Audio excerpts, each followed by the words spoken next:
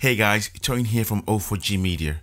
In this video, I'm going to show you how to create a professional logo in Canva in 5 minutes. Let's get to it.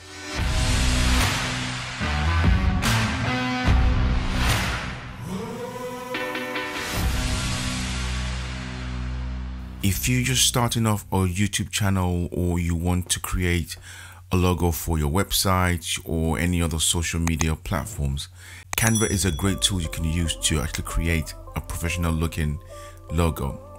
In this tutorial, I'll show you how I use Canva to create professional looking logos for myself and what I've used for my clients in the past.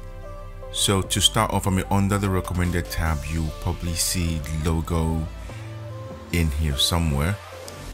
If you don't, it's just a matter of you typing in the search bar logo and you can choose any of the suggestions.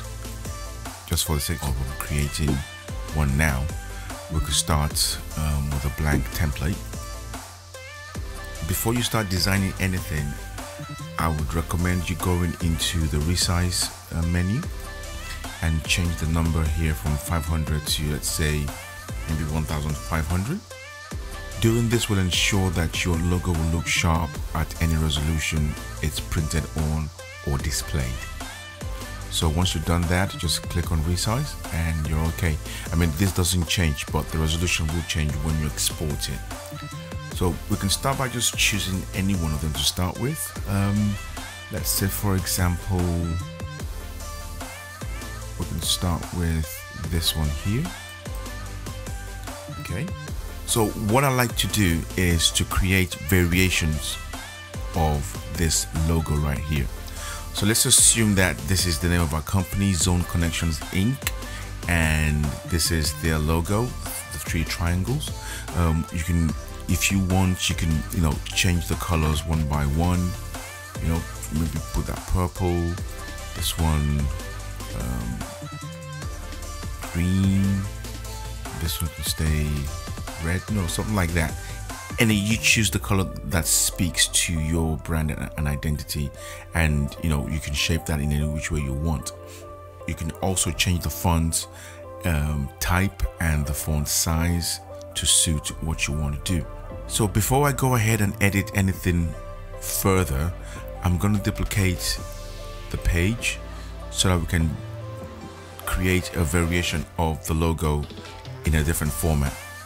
Now that we have this here now, what we can do is we can group all of this together, press the group, and then enlarge this as much as we can within the page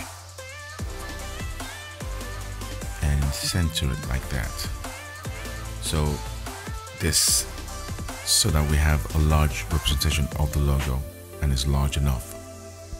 So this will be a variation which you can put on your website as a banner. The third variation will be just the logo itself. So we're going to delete the name of the logo and just group this up again and bring that to the middle and enlarge this as much as possible.